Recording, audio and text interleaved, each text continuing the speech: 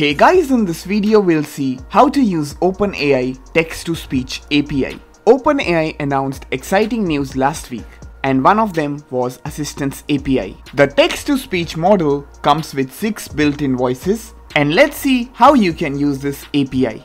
We need to have the OpenAI API paid key and also some top-up money inside our account. We open the VS Code and create a Python project. Next, we create main.py. We install some packages like OpenAI and python.env. Inside our main.py, we first load the OpenAI API key, which we get from the .env variable.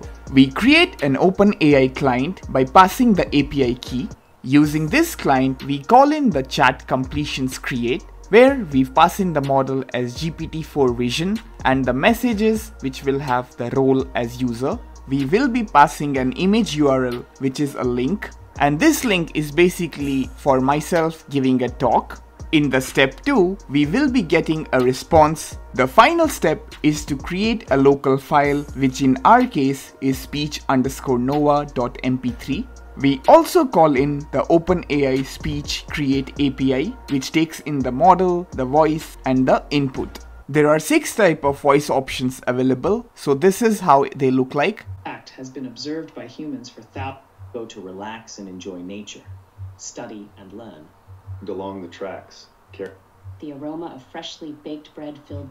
We will be using this option of streaming real-time audio, which uses the chunk transfer encoding, and in this case it needs an output file, and we would need to call the stream to file function. Coming back to our source code, we will be passing the speech file path which we created here and call the stream to file function. Let's see this in action. We call the Python 3 and the name of file, which is main.py. We press enter. The output, as you can see here on the left hand side, is the speech Nova mp3, and if we play this, the person in the image appears to be giving a presentation or a lecture to an audience. And this appears to be exactly correct since the image is like that.